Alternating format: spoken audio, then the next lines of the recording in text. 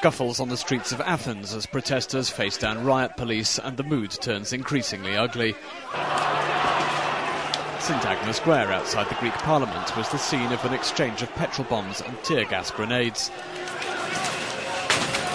Elsewhere in the capital, tens of thousands of teachers, students and residents marched in a peaceful protest. It's 7 days since the police shooting of 15-year-old Alexandros Grigoropoulos sparked violence throughout the city and across the nation.